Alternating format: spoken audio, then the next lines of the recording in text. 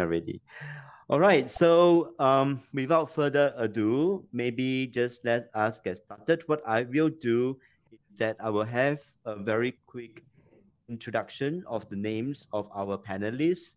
And before we go into a more in-depth sharing of each of our own profile, we would like to start off by having the Akitan to give sharing on the metaverse as well, right? So, Yeah. all right. Good evening, everybody. Once again, this is Atmos Neo in the odd space or in the metaverse, better known as Dark Blue XLO, right? So this where you are is the OSC Launchpad, Original Startup Collective Launchpad on the metaverse. It is a space that we have built on our space. The purpose is to bring together a community of startups, investors, and talents to come into a borderless space where we can have a virtual event together in the metaverse. I'll share a little bit more later. So we are very pleased to have with us Kai Jie from IMDA Pixel Lab. Kai Jie, can wave to everybody. Kai Jie is the director for IMDA, and he also incubating a lot of different 5G and AR, VR startup at the Pixel Lab itself. We have Akin, and he is the chief technologist from NVIDIA, who will give you the opening speech right now. Hi, hello. Wave, say hello. Hear me? And then we have Triveni, who is the from the personal care digital transformation lead from Unilever. Hi, and she's on the road as you know Hi it. everyone. Nice to be here. And we have Aaron of AWST, right? A startup that helps to enable corporates enable their NFT offerings and digital wallets. Okay. So today we nice to meet everyone. Hi. Right. So it's kind of first time that we are running a event together with SGInnovate. So I'd like to thank SGInnovate for co-organizing this event together with us, Metaverse the New Reality.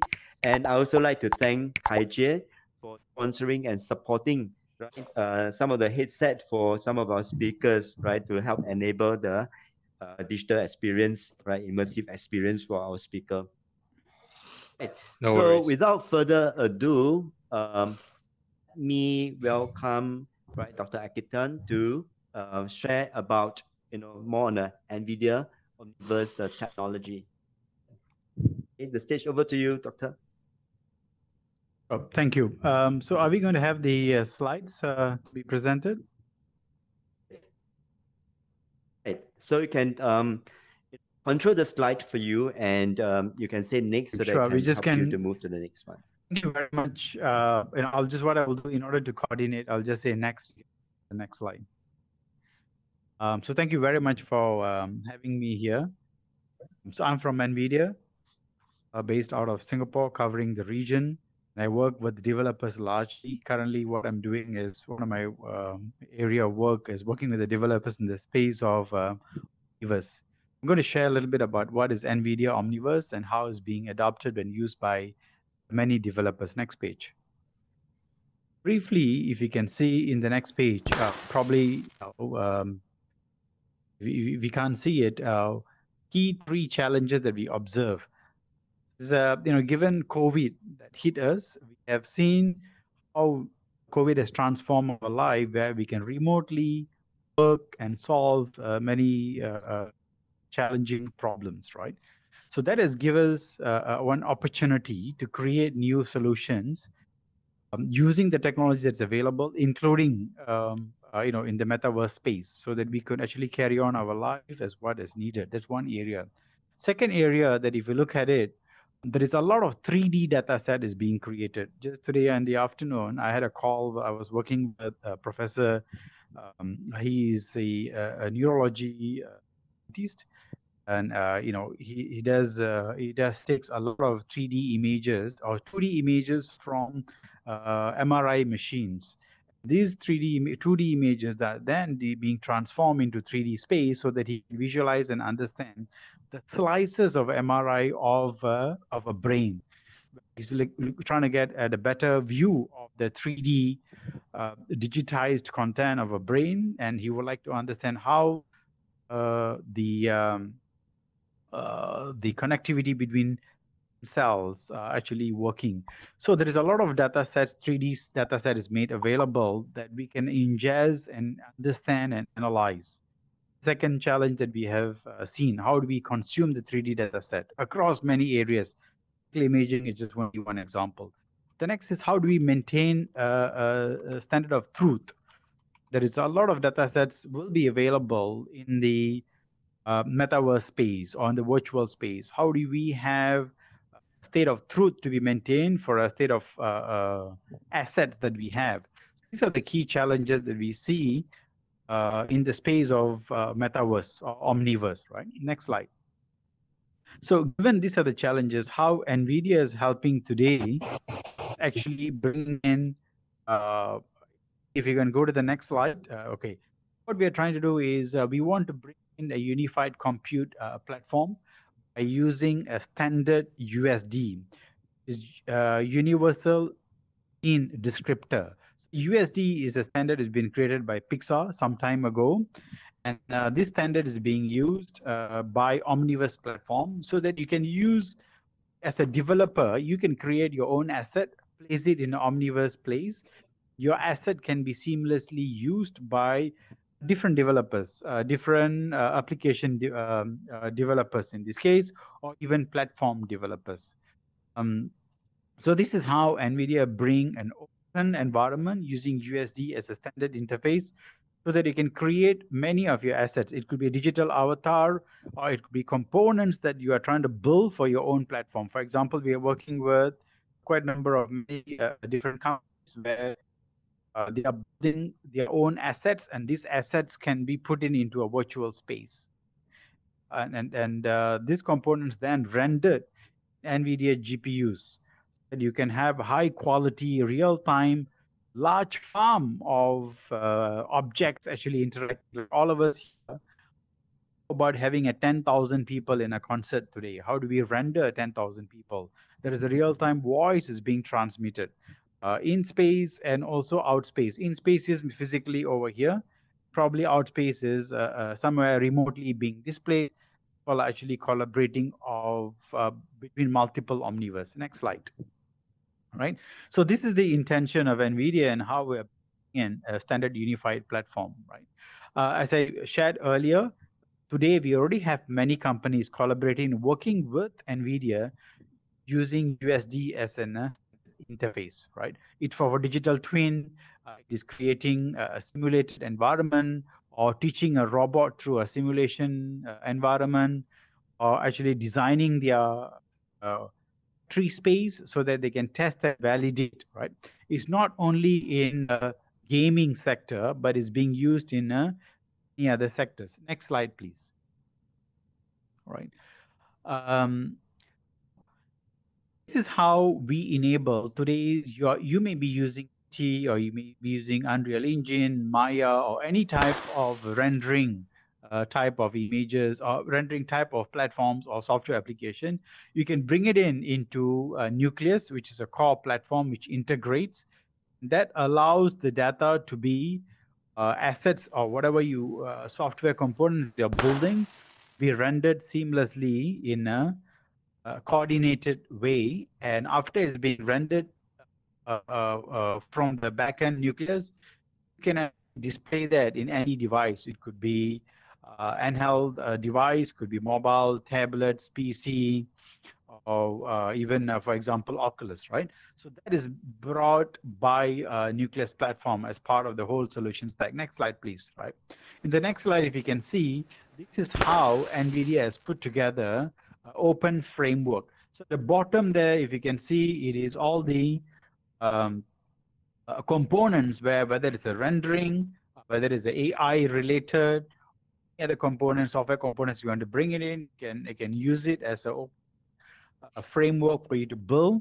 and on the top is the application that you're developing, right? So application A can actually work together, application B seamlessly by using the connections that we each and every company is developing and publishing. Next slide, please. Right.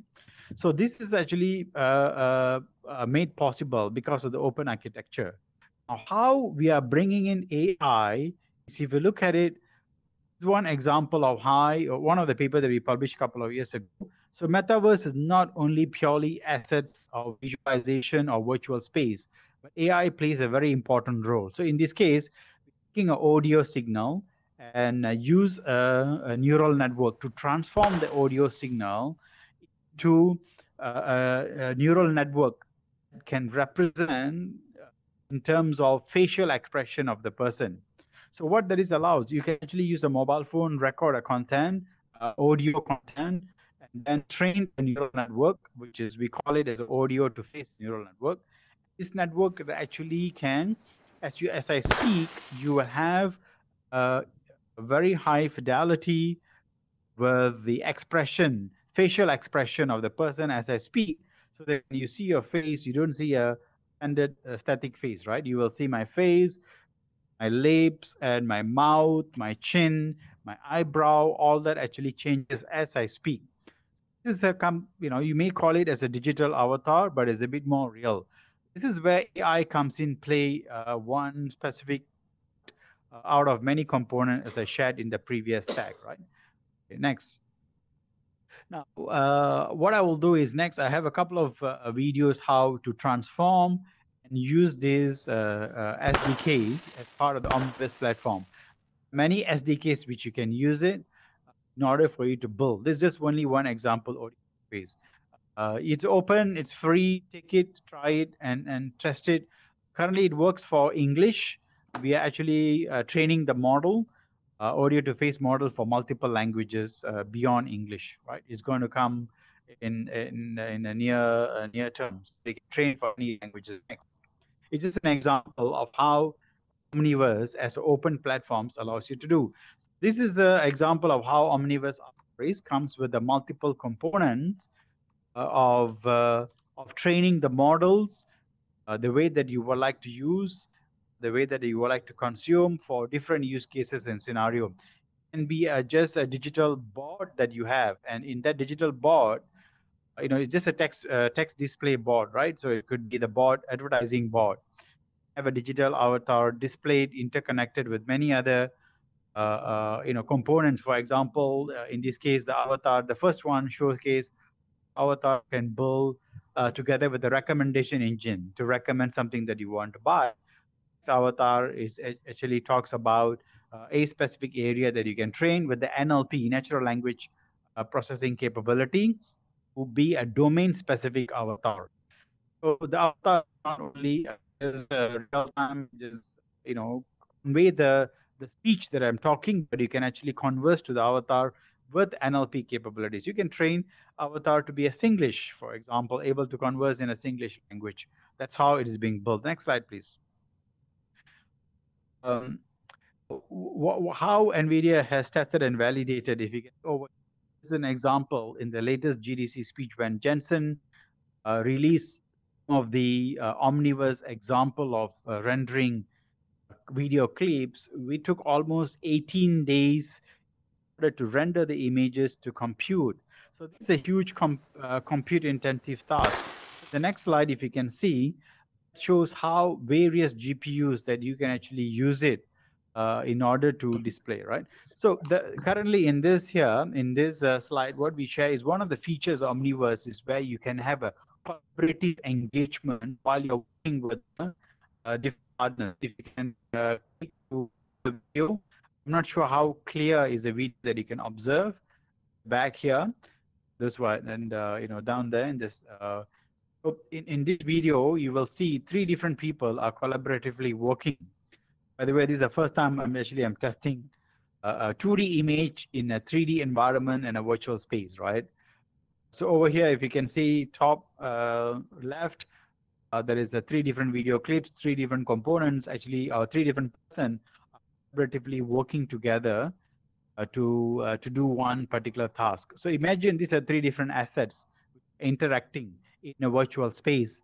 And on your right-hand side, in the larger screen, you can see all the objects actually displayed in a coherent manner in one particular space, right? So this allows collaborative engagement.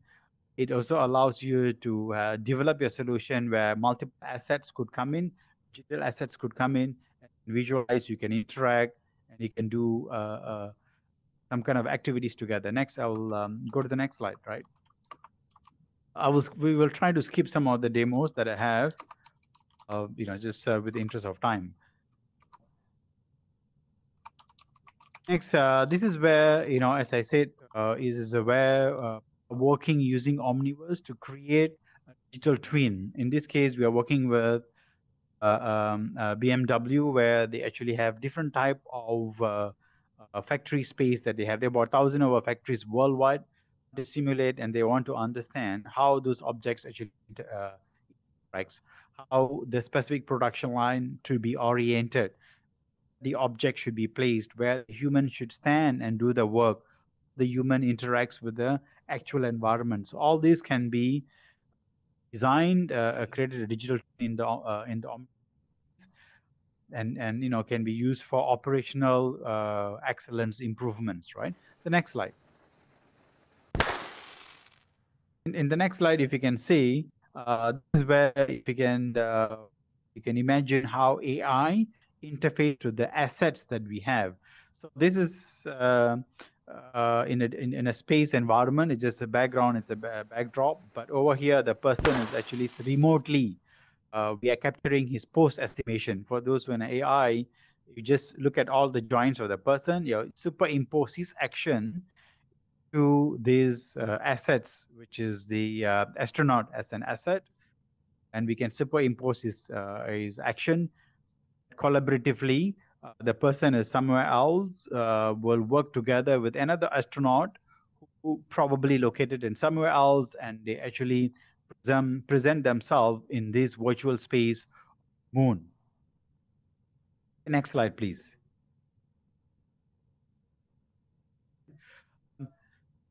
There is so on. There is many use cases. Probably in the interest of time, I'll just draw in selected use cases. Can we just go to the next use case video? Quickly, this is a raw resolution image which I'm sharing. The image Japanese vision was rendered time Omniverse.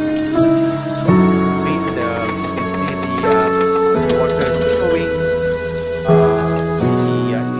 You can see the droplets,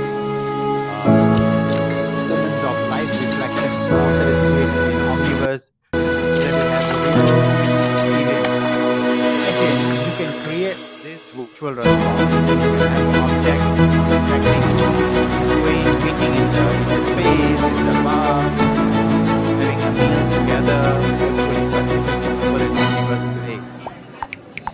I'm going to go through the whole video clip. We just want to skip and then go to the next one, right? Given there is a delay, I'm going to say next fast so that we can actually move on. Extreme wildfires have impacted millions of lives, causing billions of dollars in damage around the world. NVIDIA and Lockheed Martin are partnering to build an advanced AI and digital twin-enabled fire response system to improve fire prediction and suppression efforts. In Omniverse, Lockheed Fire's science experts build a physically accurate digital twin of wildfire-prone geography. Factory environment where you can create another digital twin. This massive heat recovery steam generator uses hot gas exhaust to convert water in the pipes into steam for the turbines. Predicting corrosion to avoid downtime is challenging. Reduced order models aren't extremely accurate, and full simulation takes expertise. In Omniverse, Ericsson builds city-scale models that are physically accurate down to the materials of the buildings, vegetation, and foliage. Then, wireless network components are added, including the precise location, height, and antenna pattern of each transmitter. Ericsson built a custom Omniverse extension, enabling them to integrate radio propagation data and leverage Omniverse's RTX accelerated ray tracing to quickly visualize and calculate the quality of the signal at every point in the city. visualize. Because Omniverse materials are physically accurate, the intensity of reflections are precisely determined. Design a digital twin of the city, decide where to put the next tower. Next slide, please. Right. Well, this is I think we will skip this slide, which is more for a digital rendering of a video. This is a 3 use case that I have from the local startups in Singapore who's actually developed the solution, right? This is first example is using financial use case. Hi, I'm Charlie Ko, your financial advisor. Welcome to the Virtual Investment Lounge. Go ahead, have a look around. This is a safe and private space where you can view your financial portfolio. Here it is, have a look. A virtual secure space that you can go and look at your financial information, and you can have a conversation with you can also sign digital contracts. Specific financial company, and you can sign a digital contract. All good? It's an example of a use case how it can solve a business problem. It was a Digital pleasure contract, meeting you. You get that See signed. you again soon. Probably you're using a blockchain, for example, to validate. It's interesting scenarios and use cases. Next one is the next slide, right? This is the next slide. This is another startup that we have. Actually uses avatar in terms of a medical space, right? Is it MediVR? Hello, I'm Mandy, one of MediVR's amazing virtual patients that helps you learn and practice medical skills. Just like the real world, medical professionals can diagnose, perform tests, and treat me in any environment or medical. So in this case, we can skip to the next one, right? So here what says is the MediVR actually demonstrates how a setting of their physical doctor can train. The last one is where a lot of companies are working together very hard, bring almost human clock support. And they do so using the most universal, time-tested, and in-demand interface that's ever existed, the human face. Sitting behind the digital human is an AI platform that determines behavior, EQ, and speech in clock support. Bringing in together the NLP case. Clock support. This is an example, which we can skip the slide, right? Skip the rest of the slides, which I'll make the slides available to you all. You can go through how open space and a platform which is available to you as a developer, and you can use it to develop your own. So with that, we'll end my sharing, and back to you. Thank you very much, Edmas. Right, thank you very much for this wonderful akin. I think there are a lot of wonderful, very nice use cases we have here. Right, thank you so much. We just call out for those of you who are upstairs on level 1 or any other places, maybe at the rooftop party area. Do make your way to the auditorium. We are starting the panel discussion now. All right, thank you again, everybody, for coming to today's panel discussions and on the topic of Metaverse, the new reality. This is Atmos Blue here in the Metaverse. Welcome to the OSC Launchpad. OSC stands for Original Startup Collective. It's a ground-up initiatives, built by entrepreneurs for entrepreneurs, and run by, as a distributed or decentralized autonomous organization format. Have council members that comes together to help steer the directions for the community. And we are opening up for community members to join us and collectively making decisions for the launchpad itself. Right. So it's our first implementation of DAO, as well as trying to create a borderless launchpad to allow talent, startup investors, people across the world coming together in the metaverse, interact and to create value together. So we should be launching our NFT membership very soon. Right now we are progressively progressively seeing our council members. Council members, comes across from different countries with deep connections. For example, in Singapore, in Malaysia, in Philippines, in Vietnam, in Japan, and as well as various other countries. So the intent here is to build a Web 3.0 community. We can all share our experiences and create value for everybody, right? So that's the OSC Launchpad.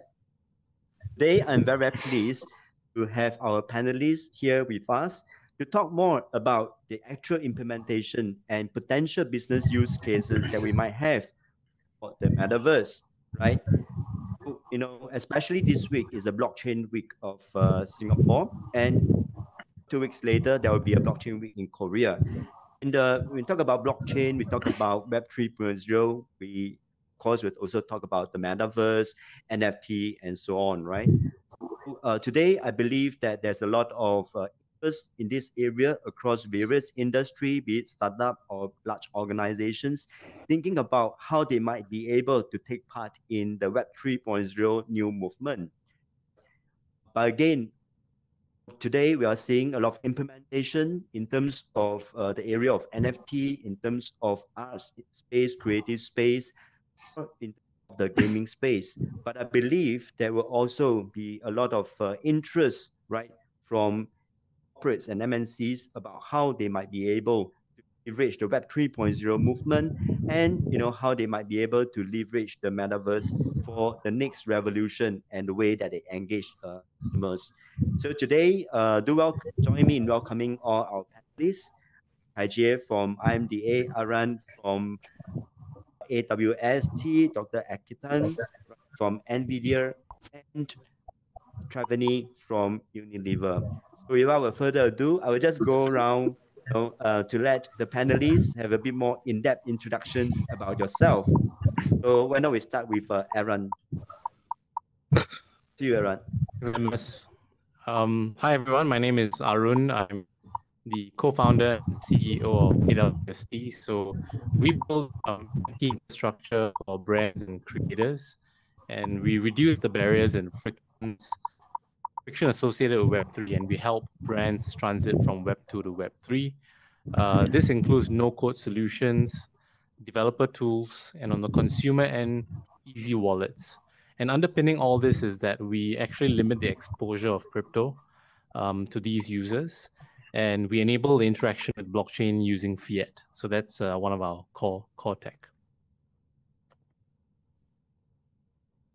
Right, let's move over to Kai Jie. Thank you, Aaron. Okay, over to you. Hi everyone. I'm Kai Jie. You can just call me KJ. So I head up the IMDA innovation team. So in the innovation team, our mission is to drive corporate innovation. In short, I'm actually for companies who are looking for innovation. I link them up with the innovative startups, especially. So I have two products. One is actually the Pixel innovation space, Pixel Labs, which is also the provider for the headsets for some of the speakers today. So we incubate interesting startups, especially in the AR, VR space, where there's heavy capex investments needed, as well as like 5G labs. MediVR, which Akin was sharing, was actually incubated in Pixel. And then the other thing that I have is, as a product, is the open innovation platform. So when corporates actually want to find innovation but don't quite know how, we actually hold them through a very high-touch end-to-end journey and help them crowdsource from a pool of like 11,000 solution providers. So glad to meet you guys. Thanks. Thank you, Kai Jie. In fact, the OIP has been a fantastic platform. In my day job as the transformation office for Mandai, we are working very closely with the Open Innovation Platform to push out innovation challenges, and a very good response. So thank you, Kai Jie, for all the support and help. Next, can we have Ms. Travani to share about yourself?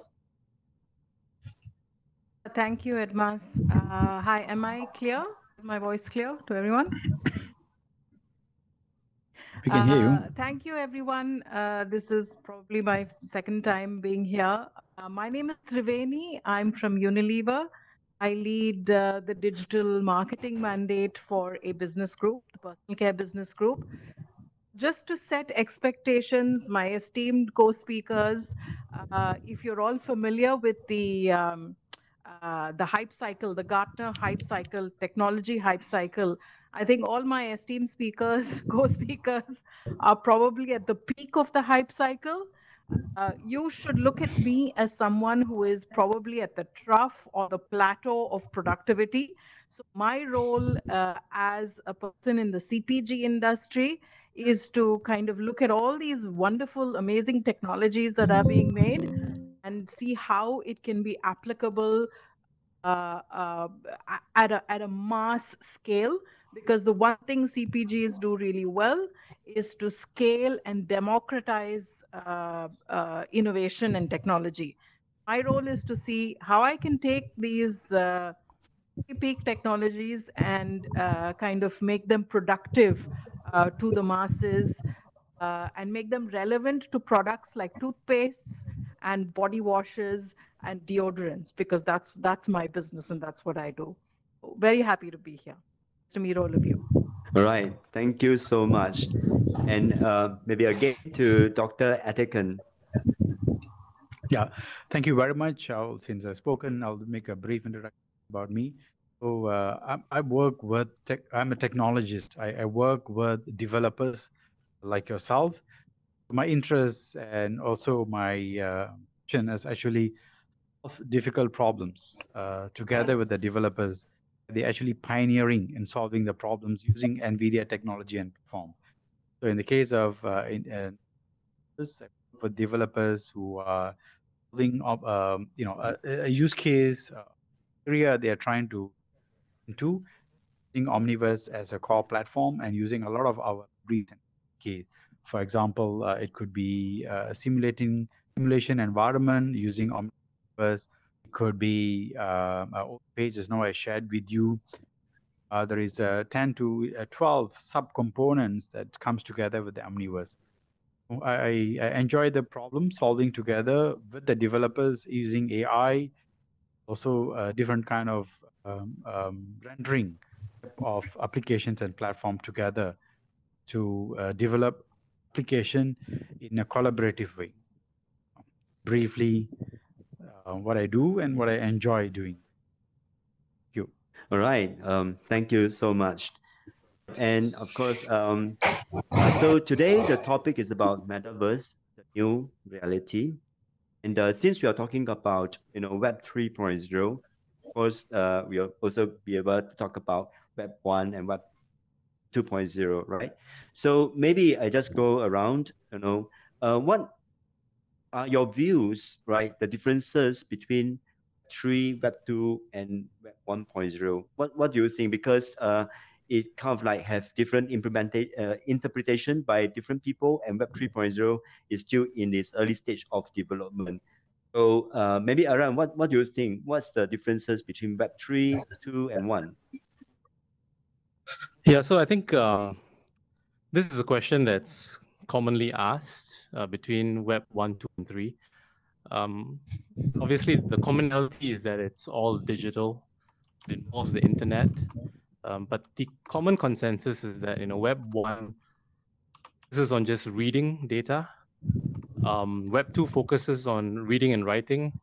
And Web 3 shifts that to reading, writing, and owning. So, we live in the Web 2 era. We read data, we consume data on the internet, but we can also add to the data. For example, posting on the internet, uploading a photo, and that's kind of like reading and writing. What Web 3 is doing is enabling you to own digital assets as well. So you could own parts of the internet or own digital assets and provide scarcity for digital assets. So that's how I view it, basically. Right, thank you. How about Kai Jie? For IMDA, the government agency that you're always, pushing for new infrastructure and new technology. What is, IMDA's views or your views of Web3, and what kind of opportunities do you think Web3 bring about, especially at the national level? Thanks. So I think Web3 is really that level of, as Arun was talking about, the ownership of the data, decentralization of the data. I think that is one of the most significant parts as a backbone of the technology itself. But I think there is a little bit of a difference between like what's people's definition of metaverse is in terms of whether or not it should really have incorporate like Web3, because is it just like immersive, whereas then there's no real decentralization of the data ownership, which is perfectly possible, which is actually what today we are at, like an AR VR kind of a place, right? And wearing headsets, but there's no real at least right now, like NFTs are involved in this, right? So that could also be one way of looking at it. But I think what we see is that there's also a lot of tremendous potential, even just for an AR VR kind of application, especially if it becomes much more immersive, powered by 5G. Even for Web3 itself, actually, there is a lot of potential in terms of, for instance, like logistics or shipping. Imagine that actually your trading and shipping data is actually using a distributed ledger, and therefore then you can verify it very quickly. Thank you. For Trevor, you have years of experience in the consumer goods market in engaging consumers. So what do you think, Web 3.0 or the metaverse, how would that change the way that you engage with your consumers? So thanks, Admas. Obviously, it's a complex kind of concept, but I try to simplify it. I have this my own kind of reference framework, which is EVO. You could call it EVO. Really, what the others have also spoken about. I think there's experience, value, ownership. I think these are the three things that everyone has anyway talked about. But let me just share my perspective from a mass marketing CPG company. When we talk about experience, when we want our consumers to experience our products digitally, our products or the purpose that our brands stand for, in a Web1 environment, essentially you're going to ask them to go to, let's say, a website, and then they're able to see our products, understand, the ingredients that our products are made of, and they probably won't be able to experience more than that. So the education about our product is fairly kind of limited. It's in 1D or 2D, essentially. But then when we come to the Web3, or I'm using it interchangeably with the metaverse, and 3D as and digital twins, as Dr. Etiken has mentioned. I think what we have is this amazing opportunity to allow our consumers to experience our products and our brands like they have never done before.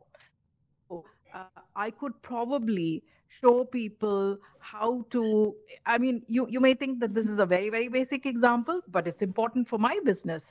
So I could probably educate large populations of, let's say, Southeast Asia, where I want to develop the behavior of using deodorants. I could probably use the Web3 experience, an immersive experience, to teach young people how to apply a deodorant, or the use cases and the situations where they may need a long-lasting fragrance of deodorant. I could probably use this space to solve a really big problem, which is oral disease on my oral health brands. So did you know, for example, that it's not necessarily the kinds of toothpaste or the kinds of toothbrushes you use, but the way you brush your teeth that actually keeps your oral hygiene well. Now, imagine teaching people in this kind of environment how to brush your teeth. I could really explode that experience. So I think experience is one big pillar of how I would use, or our brands could use this technology. The others are the ones that the speakers have spoken about, which is value creation, which is essentially dollar value creation. I think in Web1, to be honest, I would say even in Web3, value creation still will largely lie with the big guns. The big guys who own, like with Meta going into the space, etc. Let's be kind of realistic about it. I don't think it's going to be the complete utopian world of freedom. I think value creation will still settle in the hands of the few, and therefore ownership, which is linked to that, is how many people can own the content. So, for example, from an ownership perspective, we have seen our businesses evolve. It used to be a time where only the brand used to tell the story of the brand. Now we have moved to a time when we cannot but not work with creators. We have to work with a huge contingent of creators like influencers to help tell the stories of our brands. So ownership of our content and storytelling is also becoming kind of dispersed amongst even our consumers. I think this is how I see, in terms of experience, value creation, and ownership difference, or the evolution from Web 1 to Web 3. Thank you so much. Yeah, very interesting. I think, one of the key examples about having, in the environment where you can provide a hands-on experience, even remotely in a virtual environment to your users, that really changes the way that you interact with your consumer, right? So in fact, I read about, Meta also trying to move from content social sharing into consumption, and also allowing more transactions and experience to take place in our metaverse. And even for Microsoft, for example, odd space like this is going to be merged with like Microsoft Teams and meshed for actual office application use, right? So, we can be sitting anywhere across the world, but we can come together in a more immersive environment in a true sense, like together in a meta space, right? Yeah. So of course, talking about new changes into Web 3.0, we should also be talking about the underlying infrastructure and technology that can power all this, and make this happen. Now we hear so much from Dr. Akin in terms of the way that NVIDIA would be able to help provide the technology. There's also a concern relating to data, right? We are now giving the user the power to manage their own data in a Web3 kind of a scenario, returning the power decentralized to the people rather than having it residing with certain large companies. So maybe this question to Dr. Akin, from the technology perspective, what do you think this kind of changes affect the entire way that the trends itself, and how users can interact with companies, and what kind of technology will help enable that or become a hindrance? Sure. I think the question that you're asking is, one, as you mentioned about the data, right? And how the company is actually going to create all this digital assets, I would call it digital data, digital assets, and how the data which is created by many companies in many environments, many spaces, many version of it will be made available and of course managed in a trustworthy manner, which is very important, that you create a conducive environment. Finally, of course, how all this data could be, could be brought into in use in a many type of virtual environment and space. So from NVIDIA space, NVIDIA's point is, looking at Web 3.0, at my personal opinion, I don't even know what is Web 3.0 is going to look like, because we are still in a 2.0 leaping towards 3.0, and we are in the early stage of creating and shaping. So time will tell how the 3.0 is going to look like. But coming back to the question, from NVIDIA perspective, we already seen the trend of bringing the virtual space. You can call it as whatever name is given, going into large scale, right?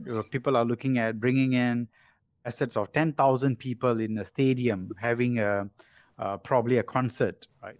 So when that happens, coming back to the data, the assets being created for virtual stadium, for example, people who are coming to watch, the content which is being put up in the stadium event, for example, it could be the voice of the singer, it could be a comedy, a drama being designed and developed by a specific group of people, right? How do we digitize the digital content has to be protected, how it is being presented, how the people are going to come and watch, and also how this large 10,000 people can congregate and have fun and enjoy the the concert, for example, in the digital space, it's a digital stadium. This virtual space could have all this data to be rendered and visualized individually, given the context is the same for everybody else. So including we are creating together with a lot of CSPs, where there will be GPUs in a cloud so that you can have the whole rendering happens in a cloud. And given there is a good 5G network connectivity, the end device, wherever you are connected to the network, you can consume while the rendering takes place in the CSP environment. So in a nutshell, the data need to be protected.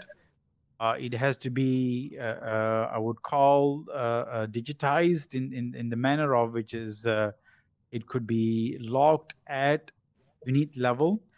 So NVIDIA has all that features comes together with NVIDIA hardware itself. You can actually have a key to protect the assets.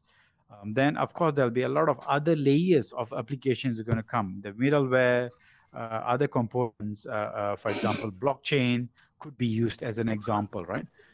For all these assets to be protected, and how these assets going to be interact to each other, and how do you keep track and make sure the trustworthiness of these assets and the reliability of the assets in the space being maintained. I think a lot of space available for the developers and application middleware creators to come in and create the platform. But most important, it has to be in an open platform. Everybody can work together to create a harmonized solution.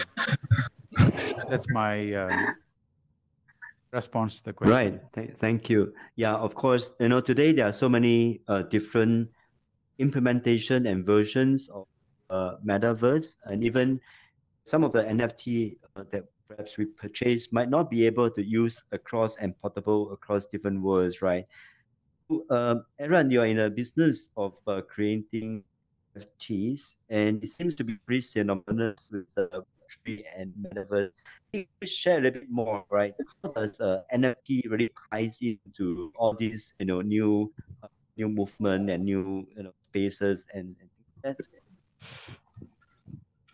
Yeah, so I think this is an important.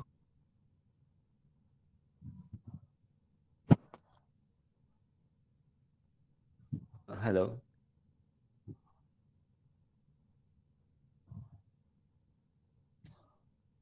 I don't believe we can hear you. Aaron, I think you Arun, mute yourself.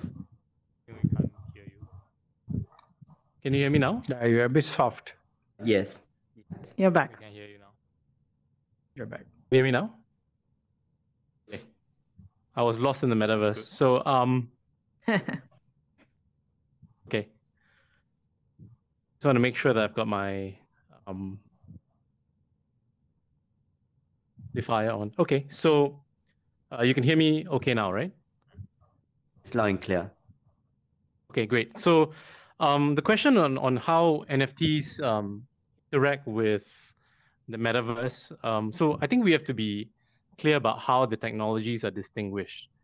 And in my view, eventually decentralization and Web3 is not the end, right? It's the means to an end. And in my view, I think the end is really a mixture of technologies, right? So NVIDIA is, working on one vertical.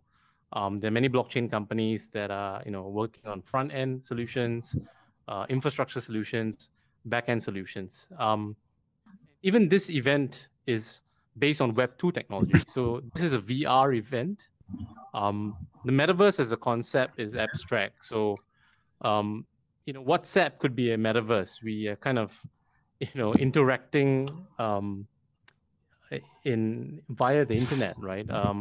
Deliveroo could be a food metaverse because we're ordering food from an app and getting it delivered to us. So where do NFTs really come into play in this metaverse concept, or which is typically associated with 3D environments?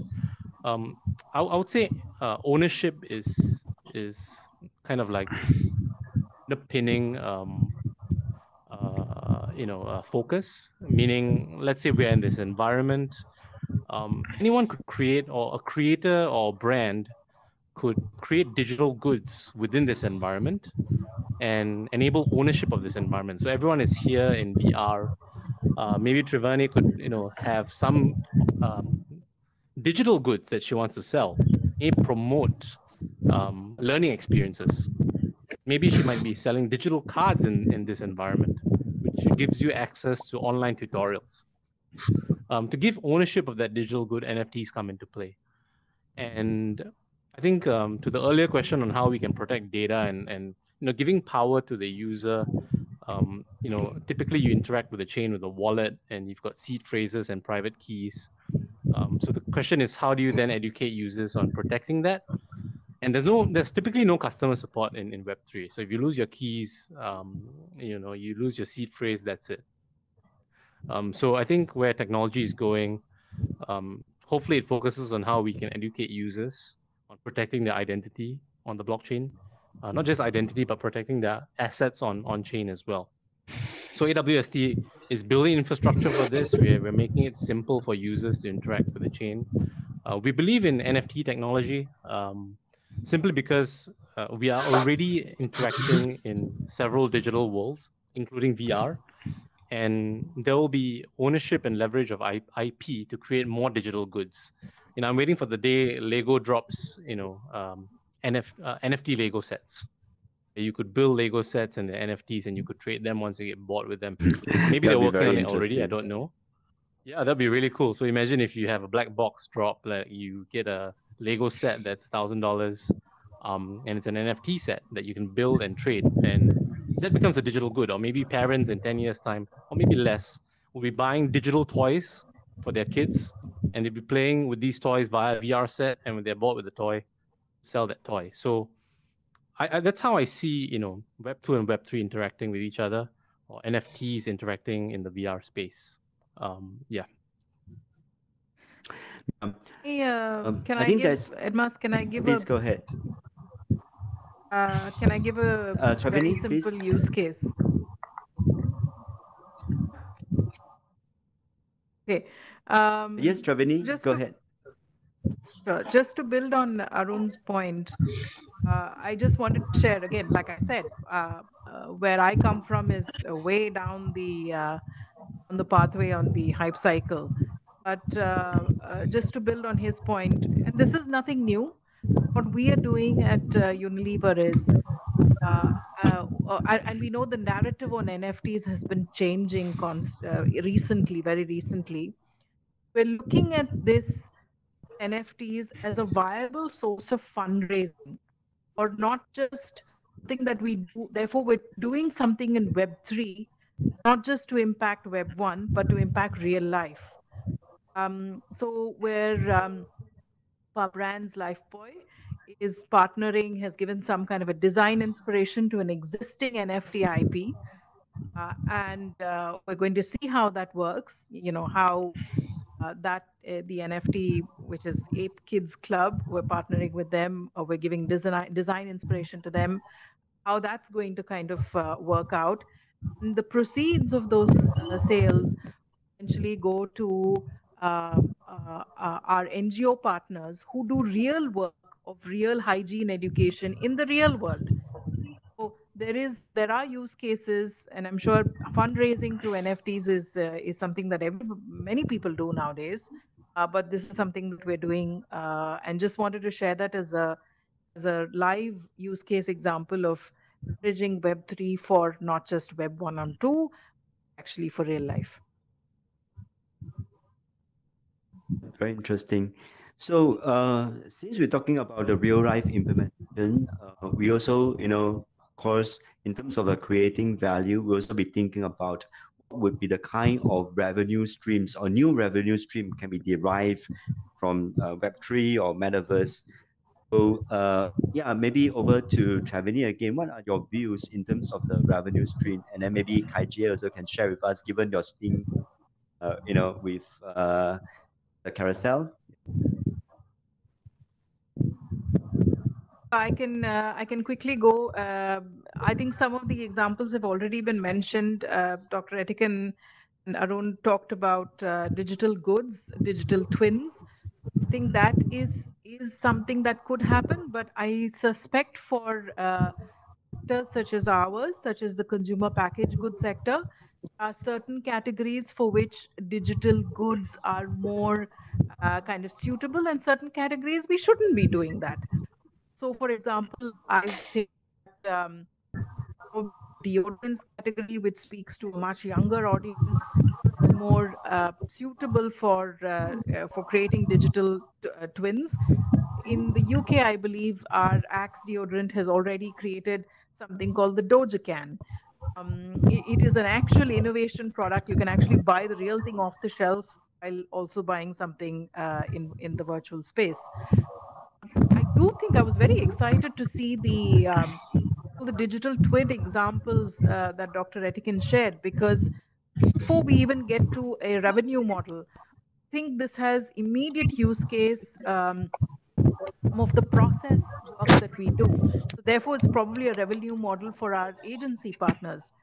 As some of you may be aware, big companies like Unilever, Procter & Gamble, etc., do a lot of consumer testing of communications and product even before we go into the market, the real thing. I think some of the 3D examples, the example of the rhinoceros and the man on the moon are great examples of how we could do testing of television advertising or digital advertising using at hopefully what could be eventually lower cost, because right now we go through a very cumbersome process of animating and drawing storyboards, etc., mimic what the real advertising could be.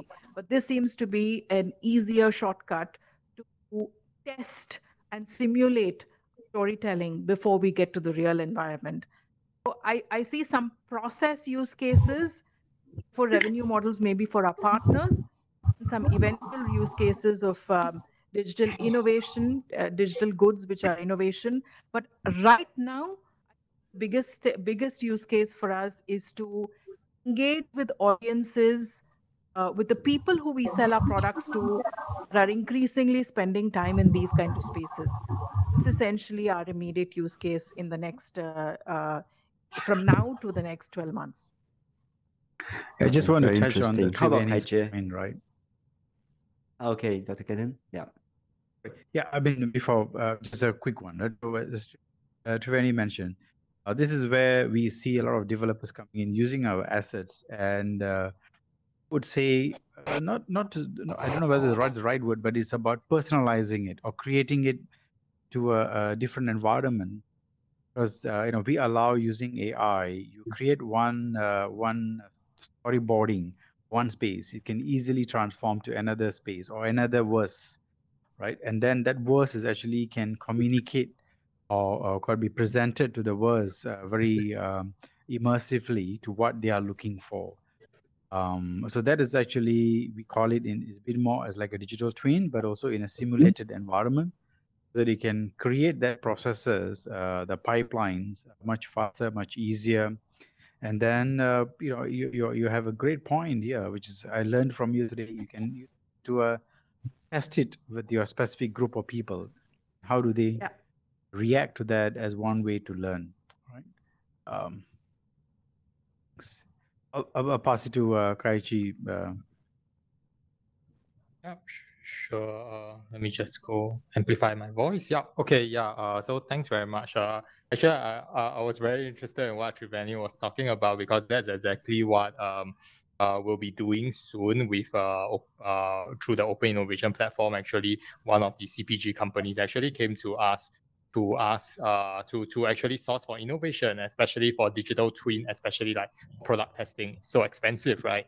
And therefore then having digital twin to actually test product concepts or the product performance is actually very important. And that's actually a thing that companies, CPG companies are willing to put a lot of money behind. So while that's not really, a revenue stream per se, but it's a problem that they are willing to, invest in a lot of startups to just really solve for them. I think that's one. I think the second one that you've talked about was this idea of greater engagement. And that's also very important because it's all about eyeballs, right? And you've seen like how, the selling of ads and the selling of attention on social media is already one of the revenue streams in that sense. And you can imagine that actually the selling of attention on metaverse kind of platforms, even proto metaverses like the likes of your Fortnite and Roblox, is another revenue stream altogether. The last one that I kind of wanted to touch on a little bit more is also in terms of the revenue stream from digital goods itself. And we've already seen quite a fair bit of it, right?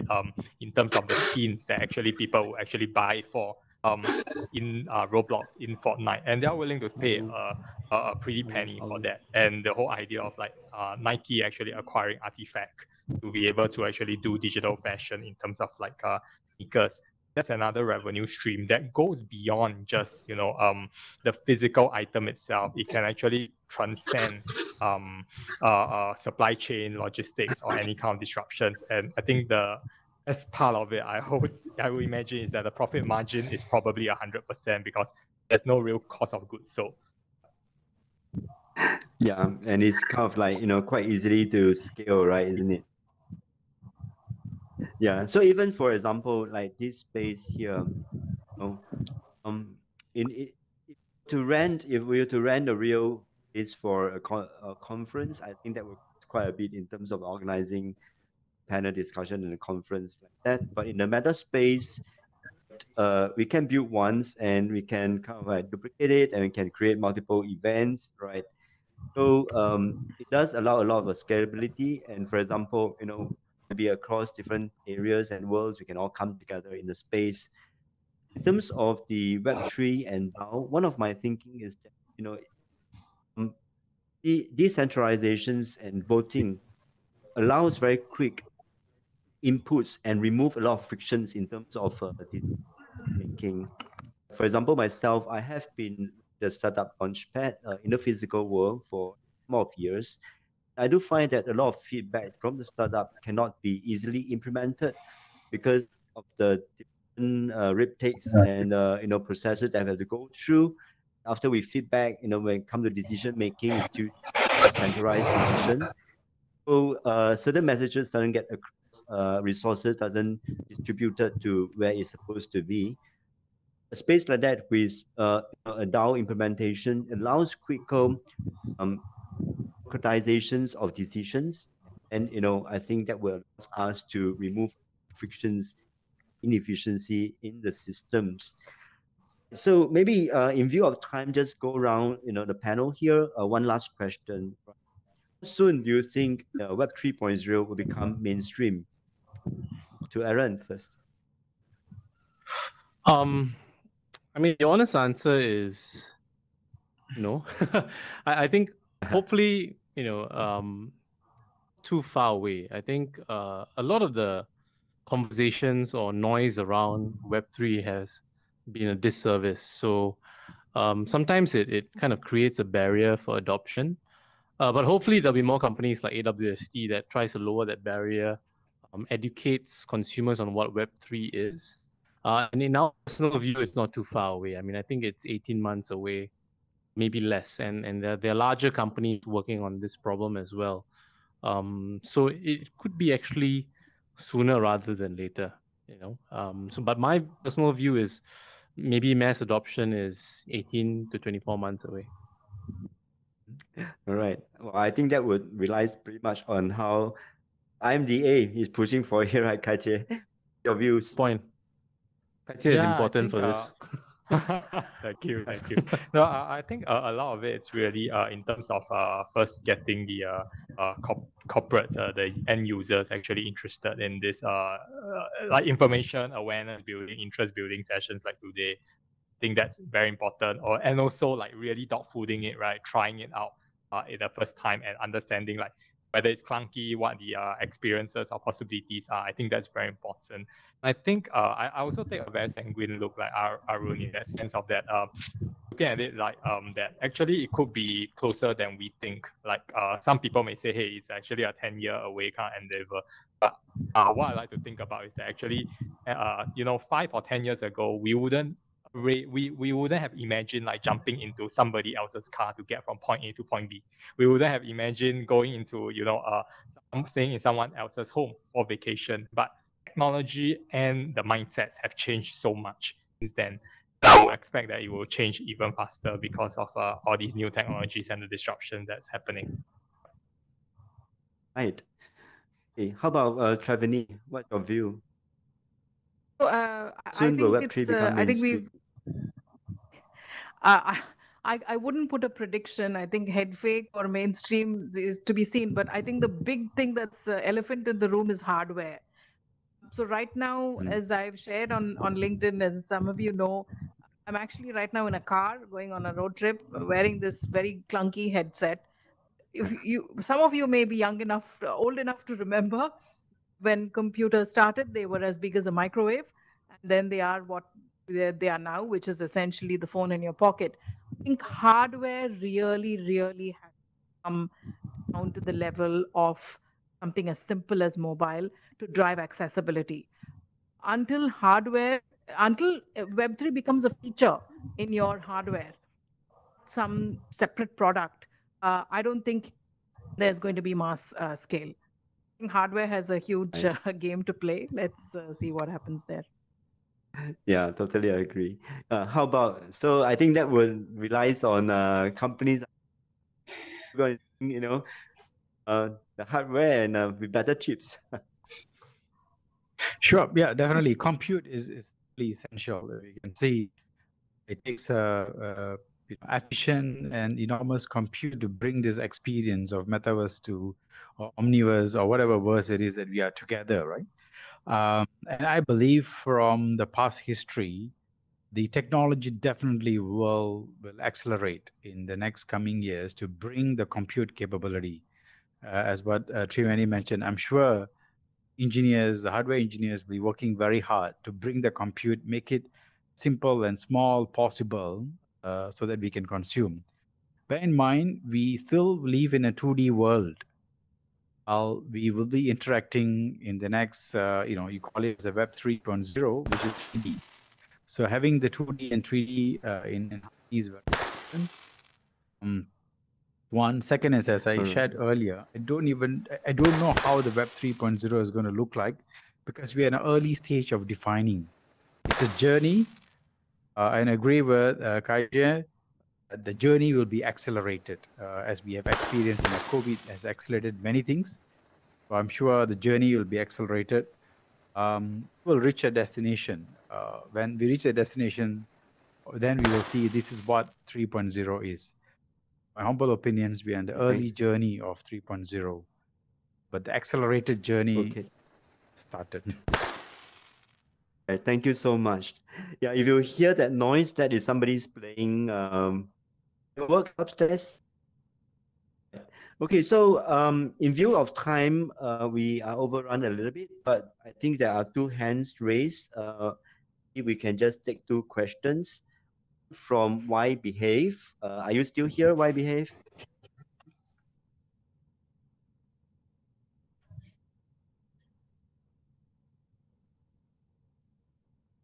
Behave, are you there? No.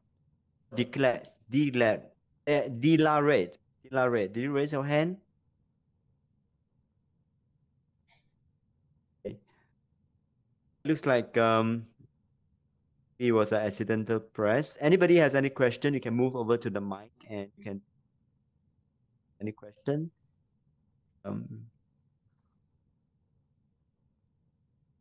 If not, yeah, thank you everyone. for joining us here. Thank you, the panelists, for taking your precious time in joining us and sharing with our audience here on the views three verse. I think it has been a fantastic session. Thank you so much, and really enjoy this session with all of you. Feel free, to interact, right? Yeah, and network in this space. For the host, you can turn off your microphone when you interact with the rest of the audience, so that we can keep the conversation near to each other.